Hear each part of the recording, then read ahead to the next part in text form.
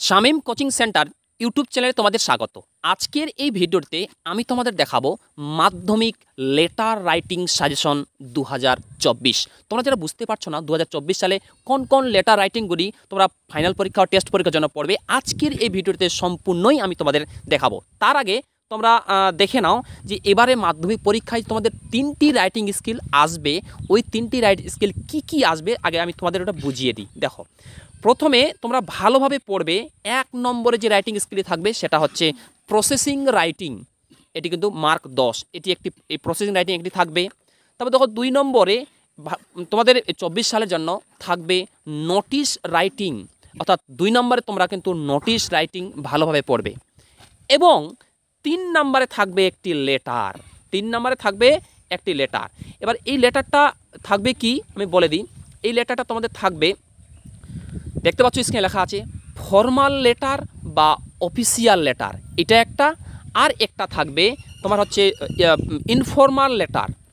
এই 2টা লেটার কিন্তু তোমাদের থাকবে। আর আজকের এই ভিডিওতে আমি তোমাদের দেখাবো মাধ্যমিক 2024 সালের জন্য ইনফর্মাল লেটার বা পার্সোনাল লেটার সাজেশন।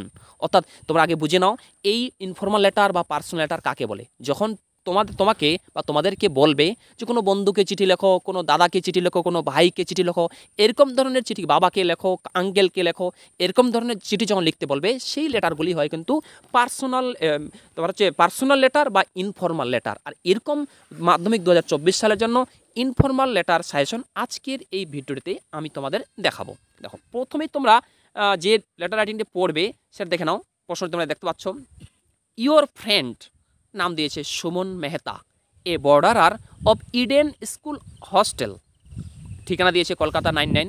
এবার বলছে write a letter to Suman, মানে সুমনকে একটা চিঠি লেখো within 100 words advising him to give up the bad habits of smoking which he has recently picked up from some of his senior friends. অর্থাৎ তোমার বন্ধুকে একটা চিঠি লেখো যে সে যেন ধূমপানটা ত্যাগ করে, যেটা সে তার বন্ধুর কাছ থেকে শিখেছে সেটা যেন ত্যাগ করে। এই ধূমপান বিষয়ে লেটার কিন্তু অবশ্যই তোমরা 24 সালের জন্য পড়বে।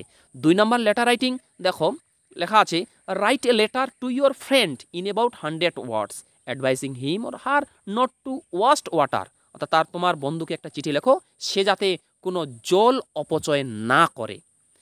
3 নম্বর লেটার রাইটিং পড়বে ইনফর্মাল লেটার বা personal letter. Write a letter to your friend within 100 words narrating your experience of visiting a wild life sanctuary. অর্থাৎ তোমার বন্ধুকে তুমি একটি চিঠি লেখো যে সে একটা ওয়াইল্ড লাইফ স্যাংচুয়ারি ভিজিট করেছে, তো ও কী দেখলো না দেখলো, তার অভিজ্ঞতা কী হলো, এই বিষয়ে একটা লেটার লেখো। 4 নম্বরে আমি তোমাদের জন্য রেখেছি write a letter to your younger brother, তোমার ইয়ঙ্গার ব্রাদারকে একটা চিঠি লেখো advising him her not to use mobile phone, television O internet. অর্থাৎ তোমার বড় ভাইকে বা ছোটো ভাইকে একটা চিঠি লেখো, ছোটো ভাইকে একটা চিঠি লেখো যাতে সে মোবাইল ফোন না ব্যবহার করে বা টেলিভিশন না দেখে বা মোবাইলে গেম না খেলে, এরকম বিষয়ে একটা লেটার তোমরা কিন্তু মাধ্যমিক 24 সালের জন্য পড়বে। 5 নম্বরে আমি তোমাদের জন্য রেখেছি write a letter to your brother in about 100 words to maintain cleanliness O discipline. অর্থাৎ তোমার বন্ধুকে বা ভাইকে একটা চিঠি লেখো সে যেন এই ক্লিনলিনেস অর্থাৎ পরিষ্কার পরিচ্ছন্ন ডিসিপ্লিন যাতে মেনে চলে সেটার জন্য একটা চিঠি লেখো। এবং এই ভিডিওর সবার শেষে আমি তোমাদের বলে দেবো অতগুলো লেটার পড়তে হবে না, মাত্র কয়েকটা লেটার পড়তে বলবো, সেগুলোর মধ্যে তোমরা কমন পেয়ে যাবে। আগে দেখে নাও ফুল ভিডিওটি। 6 নম্বরের জন্য আমি লেটার রাইটিং রেখেছি তোমাদের জন্য মাধ্যমিক 2024 সালের জন্য। দেখো, write a letter to your younger brother in about 100 words about the usefulness of reading news paper. অর্থাৎ খবরের কাগজ পড়ার যে একটা উপকারিতা কী তা জানিয়ে তোমার ছোট ভাইকে চিঠি লেখো।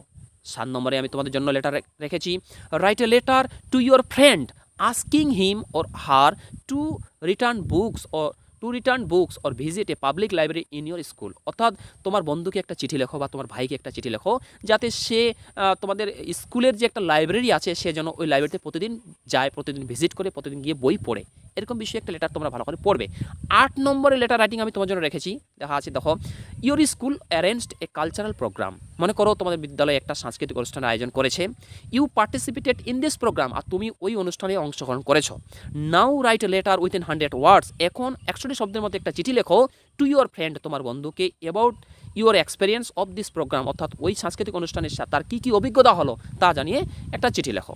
9 নম্বরে আমি তোমাদের জন্য লেটার রাইটিং রেখেছি write a letter in about 100 words two a friend inviting in a village about the place you leave, অর্থাৎ তুমি যে গ্রামে বাস করো ওই গ্রামের সম্পর্কে জানিয়ে তোমার বন্ধুকে একটা চিঠি লেখো। তোমরা সবাই জানো আমি যা কিছু নোটস লেখাই সব কিছু আমার এই চ্যানেলে আপলোড করি। এরকম প্রশ্ন উত্তর সাজেশন পাওয়ার জন্য অবশ্যই তোমরা আমার চ্যানেলের সঙ্গে যুক্ত থাকবে।